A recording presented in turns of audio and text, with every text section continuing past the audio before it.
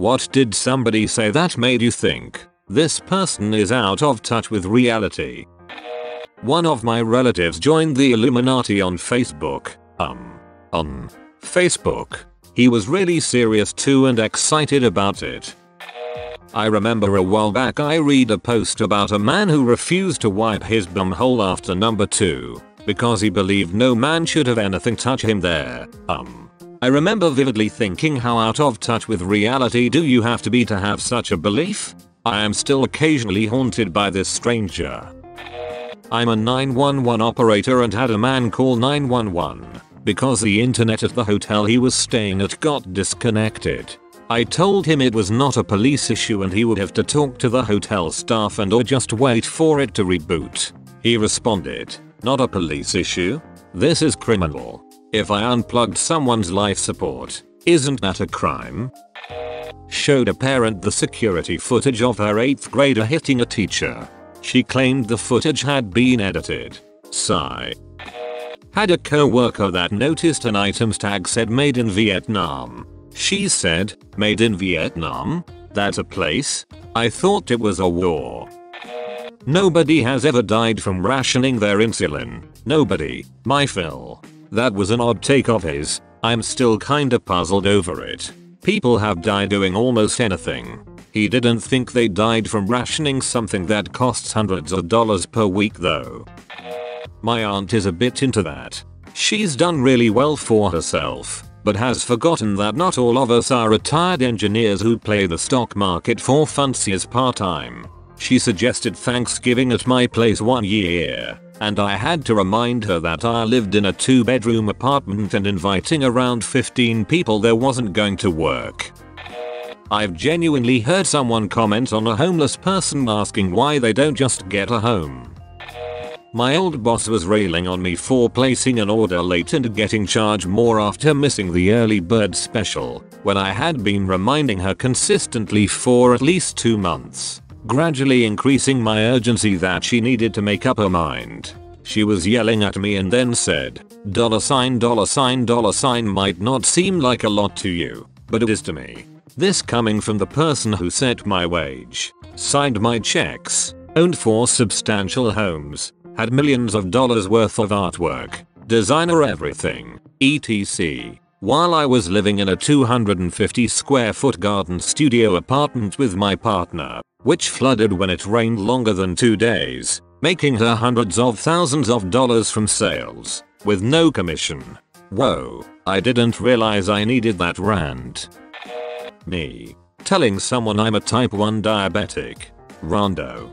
You shouldn't have eaten so much sugar as a child. Also, are you still diabetic? P.A. At a checkup. Plus the limitless amount of cures people have for this incurable disease. Former roommate declared, "I'm an only child. That means I don't have to be nice if I don't want to." There are a lot of older fugly apartment buildings near the house I grew up in. My friend at the time that lived a very privileged lifestyle, $200 300 plus weekly weekend dinners with the family, timeshares over the place, skiing and snowboarding trips, etc. She was like, why would anyone want to live in these apartments? I would never. I was like, people that live there don't have a choice. Pretty much any time I see someone yelling at a Starbucks or other service employee, they come into a crowded shop, wave their big $5 bill around like a high roller, then yell at a 16-year-old for making their coffee incorrectly. Lame.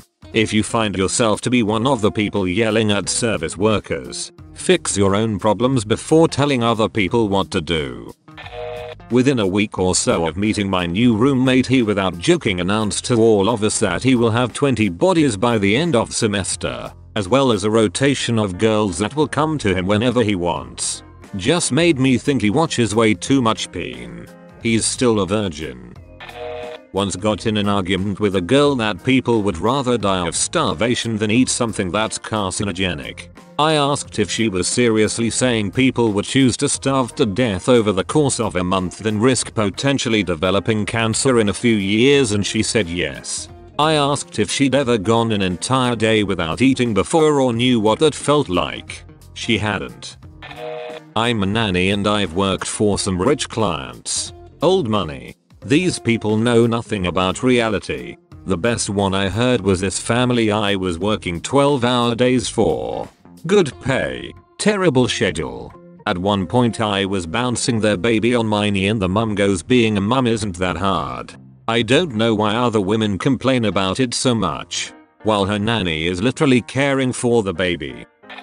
When my boss said my word is better than getting it in writing, I can think of several instances where they've promised something or given their word on only to later renege on the deal. I heard someone yesterday suggest that children should operate heavy machinery to address supply shortages. Turns out that guy happened to be the frickin' Prime Minister. Tried to tell me meth is perfectly healthy and natural because the Nazis used it during World War II and that it's looked at badly due to people mistaking it for crack, a N-word drug. Hard R2. This guy married my grandma. NASA can land on the sun at nighttime.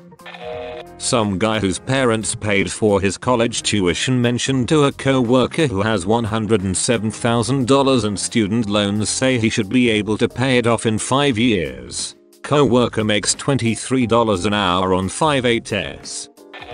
I was involved in a non-profit for women in my last city maybe 2 years back. My ex, we were 27 at the time, was from a rich area of the state, and the mean income for this area was $31,000. A teacher talked about how 500 plus kids in her school were homeless. How seniors would pool their money together to get a hotel for days or weeks at a time.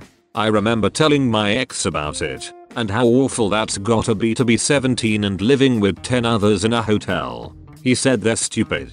If they had any brains, they'd buy a house so they could get equity. The hotel is just them throwing their money away and not getting anything from it. He was 100% stuck that these 17-year-olds, with no addresses, who are minors, can apply and qualify for a mortgage. I fussed at him and don't regret it, because he is so out of touch with reality. Eventually he went on months later to say he talks down about other people and acts like he's better than everyone. Because he is better than everyone. Steven, you're dong.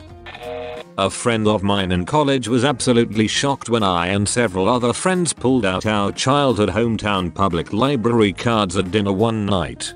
She could not fathom that all of our families went to the library regularly when we were growing up and that this is an extremely common experience for a lot of people. When I asked her what she did when she wanted to read books growing up, she said my family just bought them all.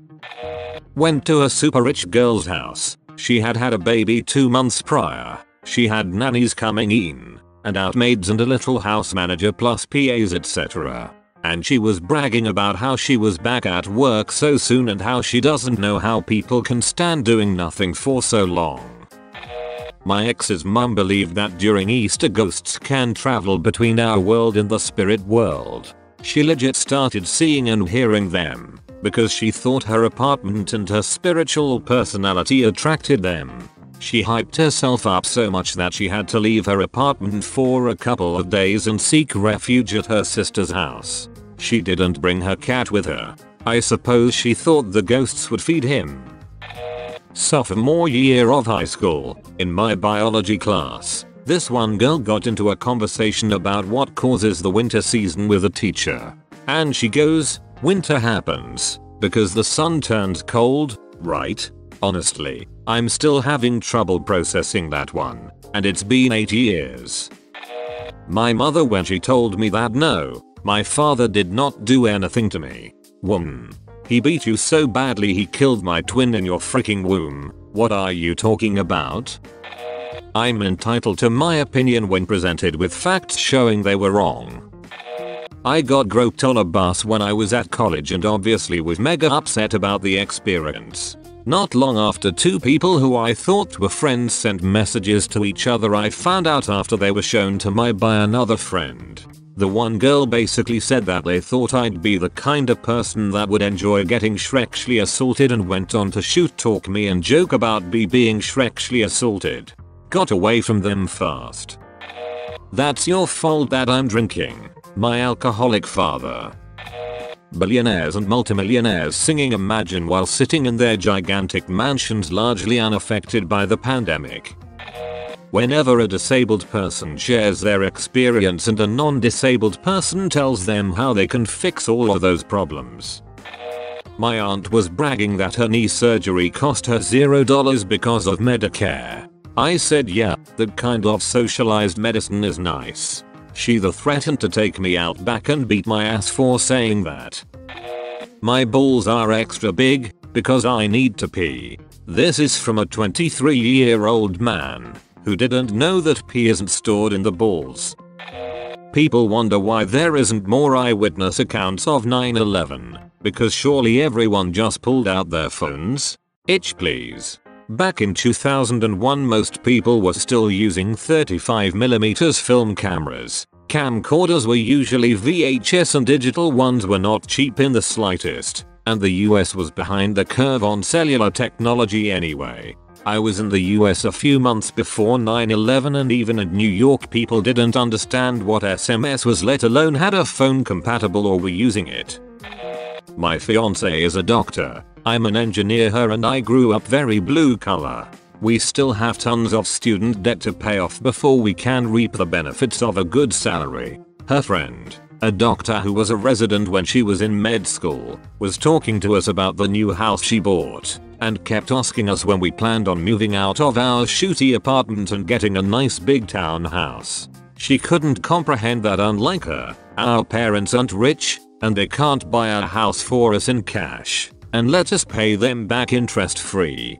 I love her to death. She's a sweet friend we have known for a long time. She has done so much for us in terms of friendship and emotional support. But her mum was a successful surgeon. Her dad retired early after selling his successful business.